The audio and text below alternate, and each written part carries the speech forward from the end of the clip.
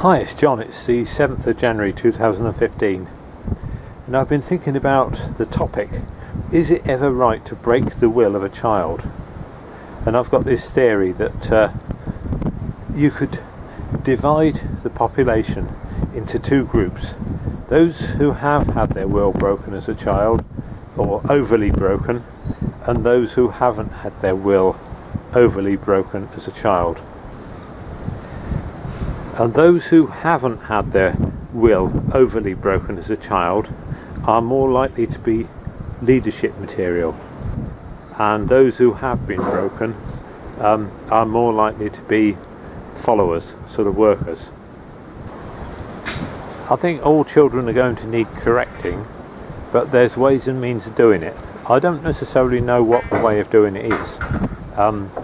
Reasoning is a good idea, and small punishments, but not big punishments like locking someone in a cold room for hours or beating them.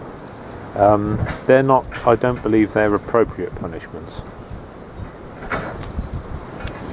I think I find it reasonably easy to recognise people who've had their wills severely broken in childhood. Normally makes them nervous, and then it also has the effect of making a person nervous all through everything, decision making, and especially approaching adults, having conversation with adults, this lack of trust. I've been watching a website that said about it, and it said that it really confuses the child when you beat it and then tell them, I'm only doing it because I love you and it's for your own good. Apparently, spare the rod and spoil the child, although it's biblical, it goes back to Egyptian times when nothing was the same, different idea of cosmos, eternity. Everything was completely different, slaves and free.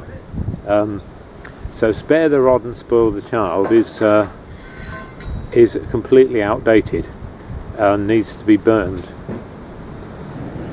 And I suppose once someone has been completely broken as a child, then they want to do the same thing to their children. It never done me any harm.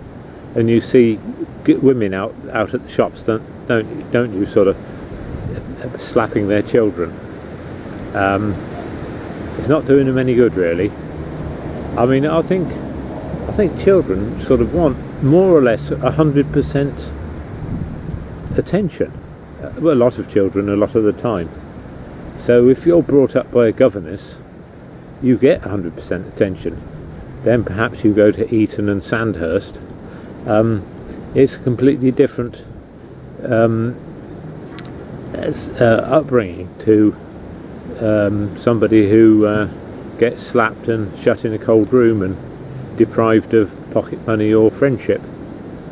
Anyway, let me know what you think. Right, bye for now.